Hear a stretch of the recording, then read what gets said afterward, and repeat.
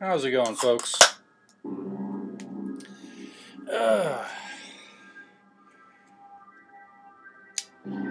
Well, I'm about liquored out for now, so I'm going to just stick to the brew. Not much to drink to in this chapter if I follow the old rules, but being the rebel that I am, we're going to drink to repentance. How about that? Yeah. He overuses a word just a little bit here. This is I believe, the conclusion of Alma Jr.'s lecture to Corey Anton that just sort of goes all over the place, but mostly repeats itself. You know, resurrection and wickedness. All right. Chapter 42, Masthead. Alma to Corey Anton continued. Justice and mercy expounded. The tree of life. Mortality, a period of probation. Spiritual and temporal death. Repentance. Hey, I'll drink to it in the masthead. I don't discriminate. Oh, that's nice. Top it off a little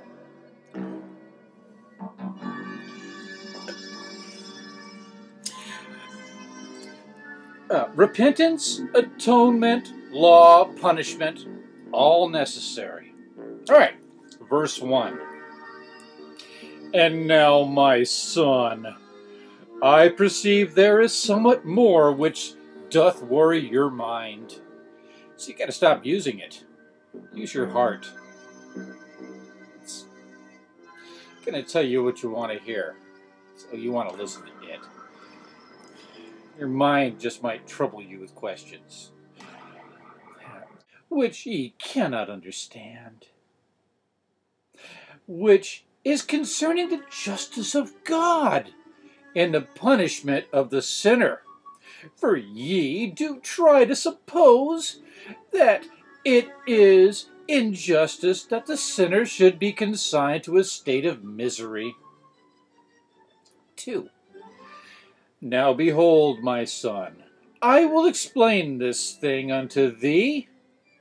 For behold, after the Lord God sent our first parents forth from the Garden of Eden to till the ground. Yeah, they needed people to plow in Eden. From whence they were taken, you know, the dirt. Well, she was a rib, but still came from the dirt. Goes back to the dirt. All right. Yea, he drew out the man, and he placed him at the east end of the Garden of Eden. Yeah, he drew the man out, and he placed at the east end of the Garden of Eden cherubim and a flaming sword, which turned every way to keep the tree of life. Okay, this is where they got evicted. I say drew out. Usually they mean cast out, you know. Usually that's what they say. All right, drew out. He drew them out. What did he have like one of those you know, one of those toy grabbing games, you know, which for $1, you know, the claw that comes down. I mean, what? Drew out. Just trying to make it sound nice and archaic, aren't you? All right. 3. Now, we see that the man had become as God, knowing good and evil. Yeah, that's such a bitch. Knowing right and wrong.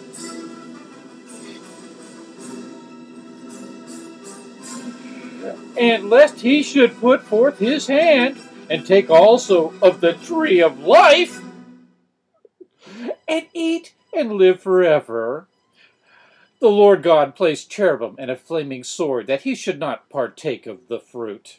You know, because magic fruit, he could have gotten some superpowers. It's like Dungeons and Dragons, you know, magic items and stuff. I think that would have given him a, what, a plus 12 to Constitution. I don't know what that is. I forgot. Dungeons and Dragons talk. All right. 4. And thus we see that there was a time granted unto man to repent.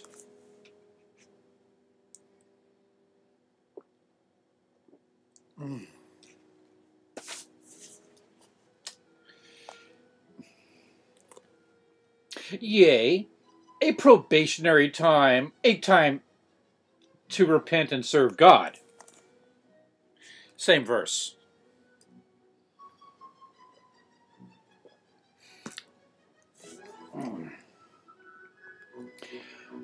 5. And behold, if Adam had put forth his hand immediately and partaken of the tree of life, he would have lived forever. Like God couldn't have done anything about that, huh? I mean, yeah, all right, yeah, he put one of these guys. Aw, isn't that cute? He put one of these guys and a flaming sword. Plus 12 to damage.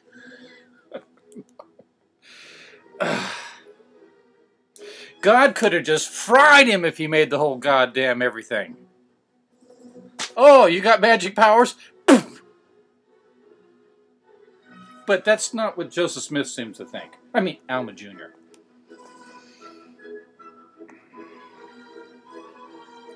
He would have lived forever, according to the Word of God, having no space for repentance. Wait, he lives forever, but he won't have any time to repent? Sounds like he's got forever to do it. Except he never dies anyway.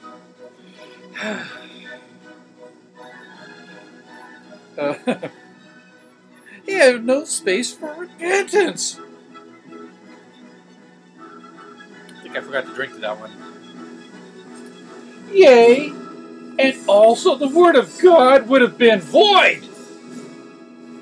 And the great plan of salvation would have been frustrated. 6. But behold, it was appointed unto man to die. Therefore, as they were cut off from the tree of life, they should be cut off from the face of the earth. And man became lost forever. Yea, they became fallen man. 7. And now ye see that by 7. And now ye see by this that our first parents were cut off both temporally and spiritually from the presence of God. And thus we see they became subjects to follow after their own will. They should be following your will, Alma Jr. Because then it's perfect. Just ask him. 8. Now behold, it was not expedient that man should be reclaimed from this temporal death, for that would destroy the great plan of happiness. You're gonna wreck the party. Surprise party. 9. Therefore, as the soul could never die, and the fall had brought upon all mankind a spiritual death, as well as a temporal, that is, they were cut off from the presence of the Lord, it was expedient that mankind should be reclaimed from this spiritual death. 10. Therefore, as they had become carnal, sensual, devilish by nature, this probationary state became a state for them to prepare. It became a probationary state. Verse 10 is a trip. Yeah, lots of oxymormons in there. All right. 11. And now remember, my son, if it were not for the plan of redemption, parentheticals, laying it aside, in parentheticals, as soon as they were dead, their souls were miserable, being cut off from the presence of the Lord, and being dead's kind of a bitch too, ain't it? I don't know, I don't remember before I was here, and I probably won't after. 12. And now there was no means to reclaim men from this fallen state, which man had brought upon himself because of Adam and Eve. That's our fault. Because of his own disobedience. 13. Therefore, according to justice, the plan of redemption could not be brought about only on conditions of repentance.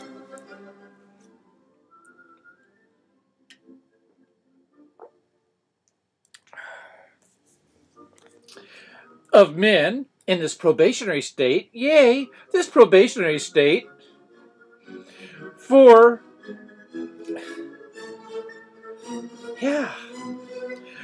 except it were for these conditions, mercy could not take effect, except it should destroy the work of justice.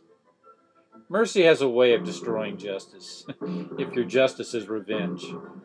If it's vengeance, yeah, mercy's a bitch, ain't it? Now, the work of justice could not be destroyed. If so, God would cease to be God. Verse 13 is kind of a trip. 14.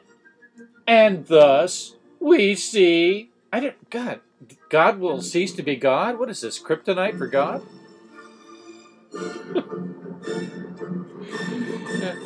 14. And thus we see that all mankind were fallen, and they were in the grasp of justice, yea, the justice of God, which consigned them forever to be cut off from his presence.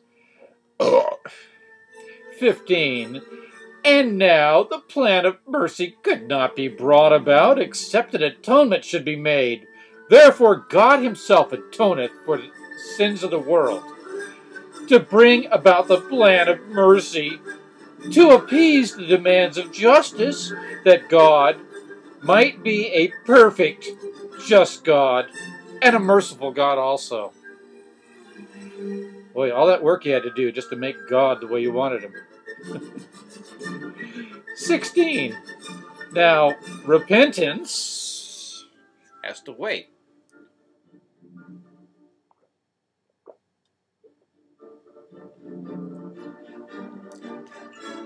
Ah.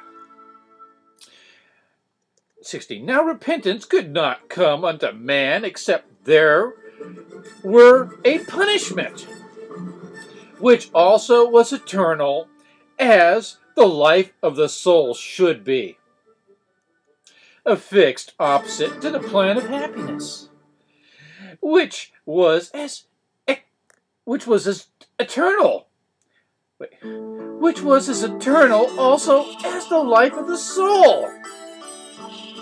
That couldn't have been shortened any, could it?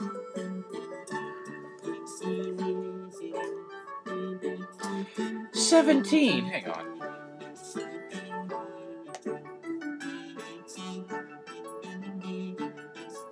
I should have used my big mug, but it's a little tippy. And I got it right next to my laptop. So, this is more stable. 17. Now, how could a man repent except he should sin? Well, think about that one. Well, if he's had plenty of guilt trips played on him, That might work.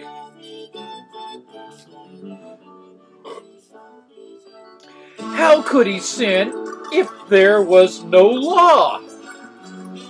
How could there be a law save there was a punishment? Okay. 18. Now, there was a punishment affixed and a just law given, which brought remorse of conscience unto man. So we didn't have a conscience until then, huh?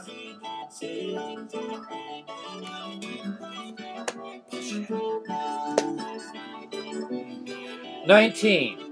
Now, if there was no law given, if a man murdered, he should die. Would he be afraid he would die if he should murder? If there wasn't that possible threat? Well, I can see that that threat's really doing a great job of stopping homicides. You know? I don't think it stopped any. People just try real hard not to get caught in it, that's all. They keep doing it.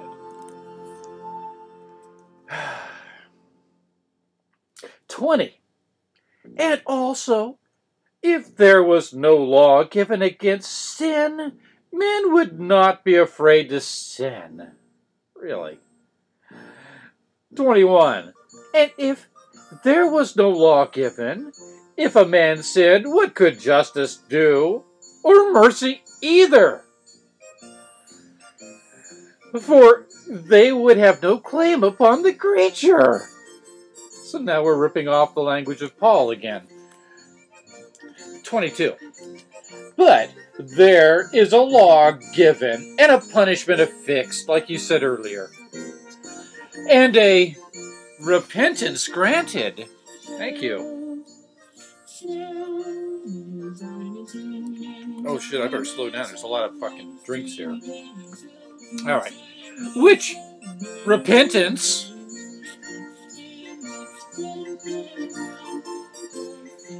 mercy claimeth, otherwise justice claimeth the creature, and executeth the law, and the law inflicteth the punishment. If not so, the works of justice would be destroyed, and God would cease to be God.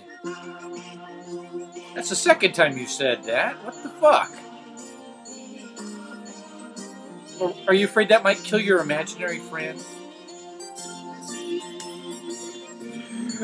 23. But God ceaseth not to be God. I'm sure he's relieved. I'm being facetious. And mercy claimeth the penitent, and mercy cometh because of the atonement, and the atonement bringeth to pass. Drink to that. I'll just take smaller drinks because I got 1, 2, 3. Yeah. Bring it to pass the resurrection of the dead, and the resurrection of the dead bringeth back men into the presence of God. And thus they are restored into his presence, to be judged according to their works, according to the law and justice. 24. For behold, justice exerciseth all his demands, and also mercy claimeth all which is her own, and thus none but the truly penitent are saved. So start kissing ass. 25. What do ye suppose, that mercy can rob justice?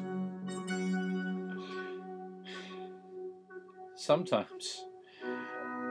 I say unto you, nay, not one whit. I beg to differ. If so, God would cease to be God. Recurrent theme here. 26. And thus God bringeth about his great and eternal purposes, which were prepared from the foundation of the world. So relax, he knows what he's doing. Even if it doesn't make a fucking bit of sense to us. He's God. Or he's a figment of your imagination. Either way, I'm not waiting around. I'm getting some shit changed now. On my own. And thus cometh about the salvation and the redemption of men, and also their destruction and misery. 27. Therefore, O my son, whosoever will come may come and partake of the waters of life freely. And whosoever will not come, the same is not compelled to come. But in the last day it shall be restored unto him according to his deeds. 28. If he has desired to do evil and has not repented,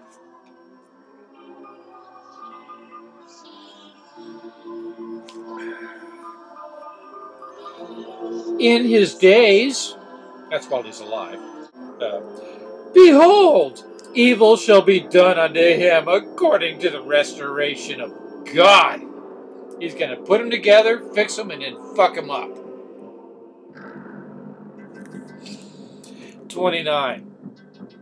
And now, my son, I desire that ye should let these things trouble you no more, and only let your sins trouble you, with that trouble which shall bring you down unto repentance. I should have had more beer handy.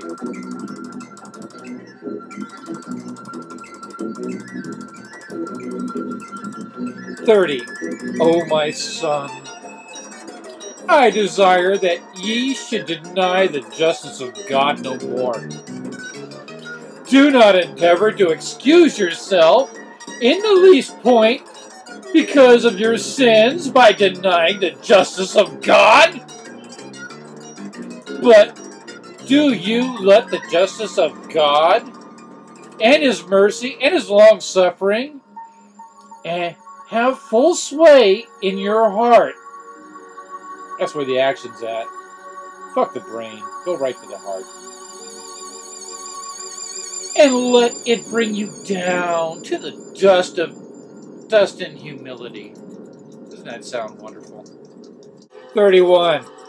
And now, O my son, ye are called of God to preach the word unto this people. And now, my son, go thy way, declare the word with truth and soberness, that thou mayest bring souls unto repentance.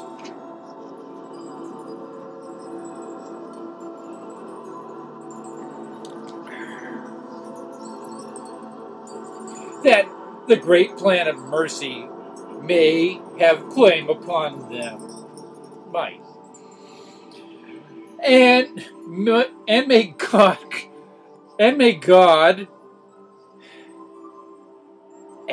God grant unto you even according to my words, because they carry some weight. It's Alma Jr. Amen. That's it for 43. I don't have a whole lot to say about that, except it wasn't even necessary. It's more repetition. I think he only needed 1 chapter instead of 3. And he didn't even need those because all the shit's been said before. But he's done bitching out Sheblin, and now we can get to warfare. I believe the next chapter has combat in it. I think the next couple. So, peace. The fuck out. Have a wonderful, whatever the fuck it is you're having. And come back, because I think it's going to get almost interesting. Maybe.